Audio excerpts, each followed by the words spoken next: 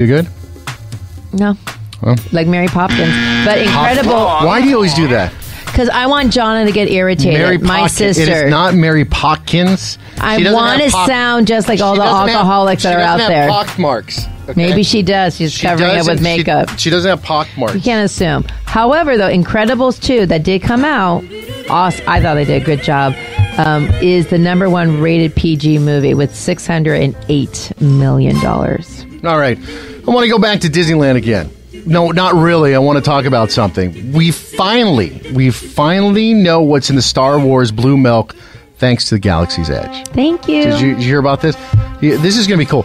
Again. At the launch bay, right? I don't want to be mean or anything else, but are you going to be mean? This sounds just like buttermilk beer from Universal Studios. Oh, that's super sugary. It was really good. You liked it? I loved it. Yeah. I liked it.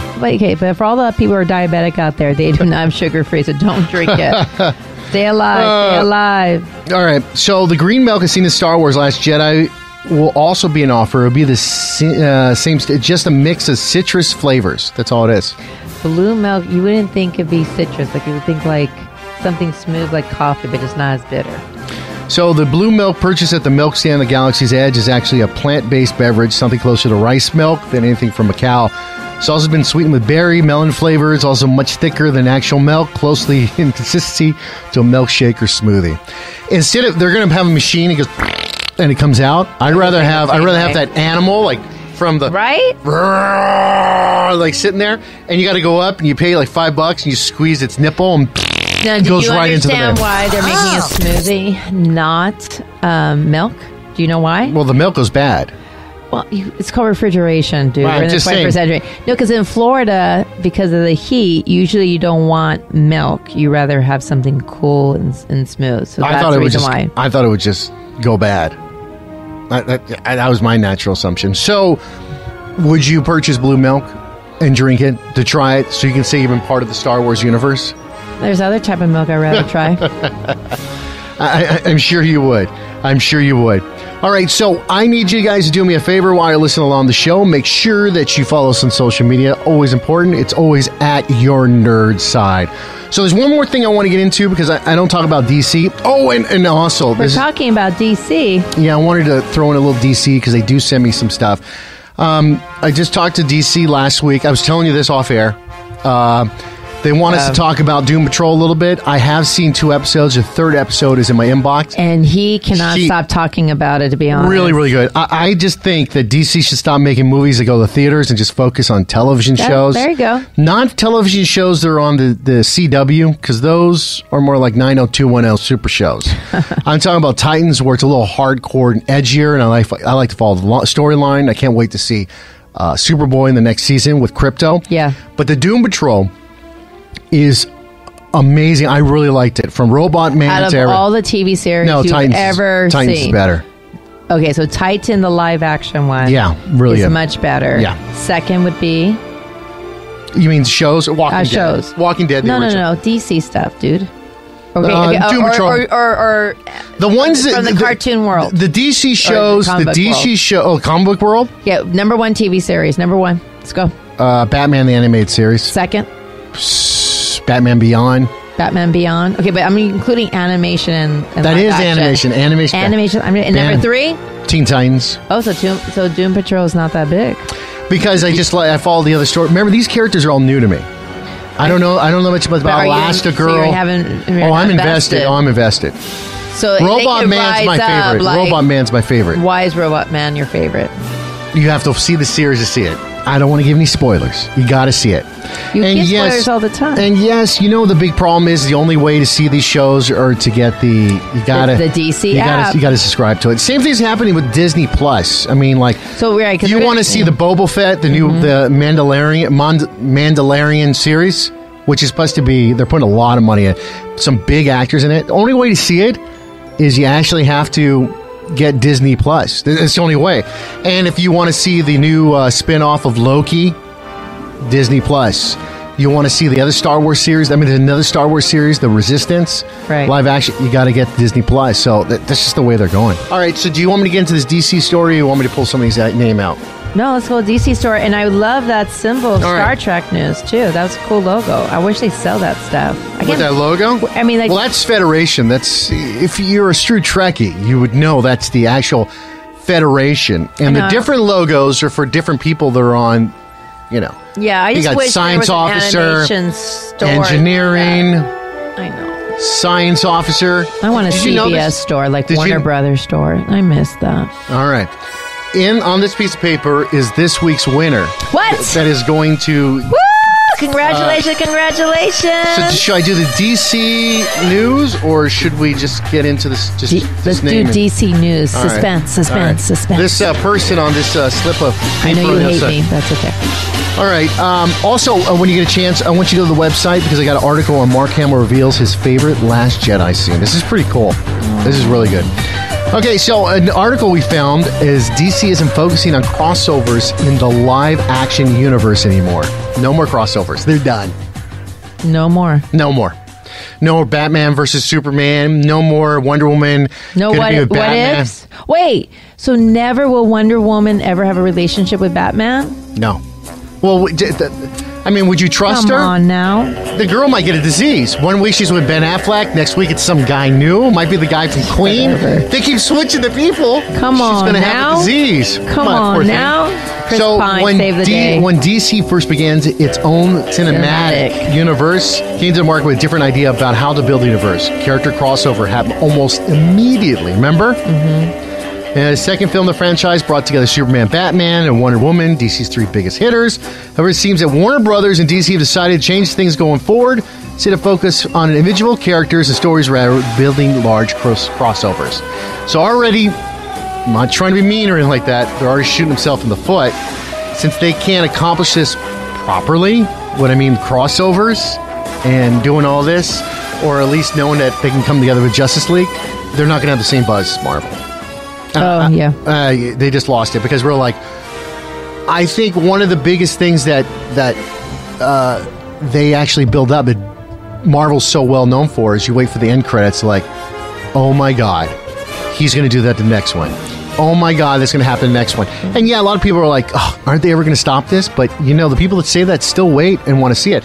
I mean, I'm always Googling to see what the extra bonus footage is. I even did that for DC.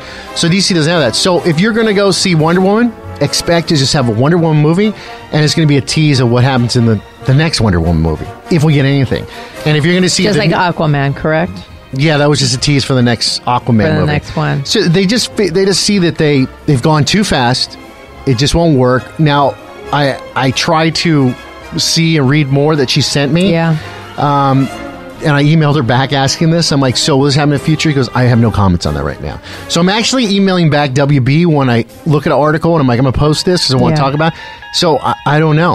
But don't expect any crossovers or, oh my God, Batman's getting his ass kicked and the Green Lantern Corps is going to come save him, because it's just not going to happen. You seem so sad.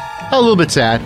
But it's okay. Yeah. Majority, I've got to say, the majority of the lineup that's coming out for DC, I'm not excited for any of it. And not even Wonder Woman 1984? Not really. There's no buzz about it. It's already... what happened? I knew there was Cheetah coming out. It was real buzz, and then all of a sudden, just... it's gone. Well, because Captain Marvel.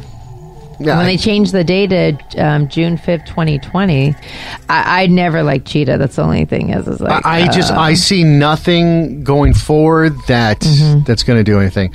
Also on the website, I want you to check out for all our comic book connoisseurs out there.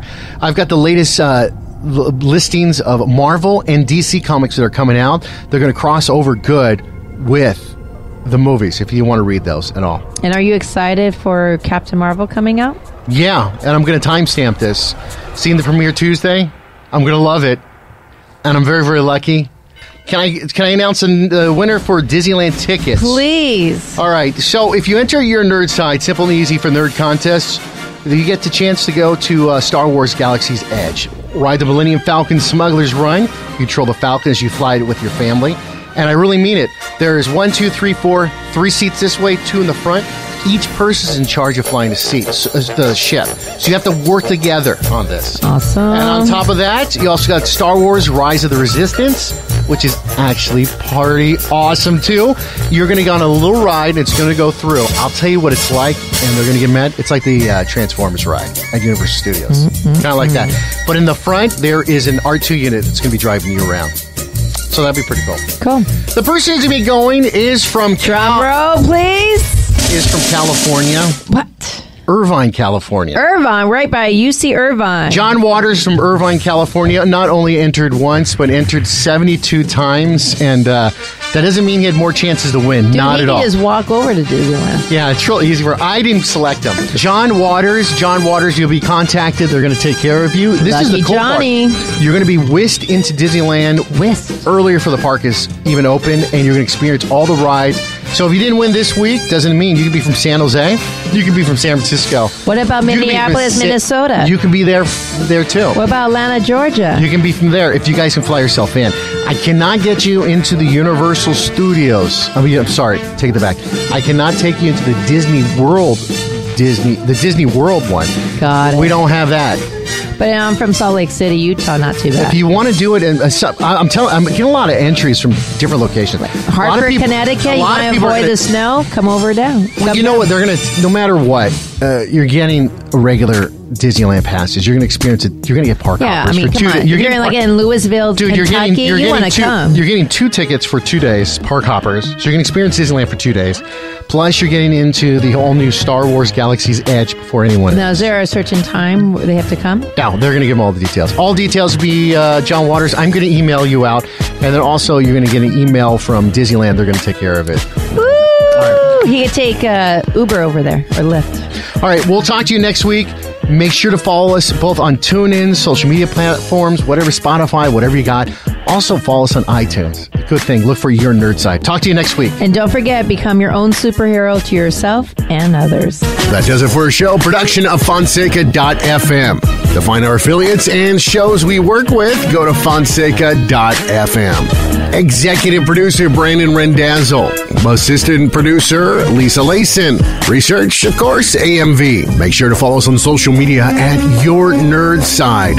Follow us on all podcast forms at iTunes, Apple, Spotify, you name it, we've got it. I want to thank our sponsors, Kellogg's. More than 100 years, Kellogg's and their employees have worked to do what's right for the communities by creating great products from cereal, food, you name it. If you want to find out more about Kellogg's, go to kellogg's.com. Also brought to you by Disney. Disney.com, Disney World, Disneyland. The possibilities for Disney are unbelievable. To find out more, go to Disney.com to see what they have, what they can offer for you. Skechers, the shoes you need to wear. The shoes that are awesome. SkechersUSA.com. You want to check them out and see what kind of pairs of shoes they have and what styles they have to offer. Twizzlers, Twizzlers.com. The candy everyone loves. You go to the movies, Twizzlers are the best to eat, and they're easy to sneak in. Twizzlers.com. The candy you love. Have a great week, and we'll talk to you next week. Thanks for listening to the show, and make sure to always follow us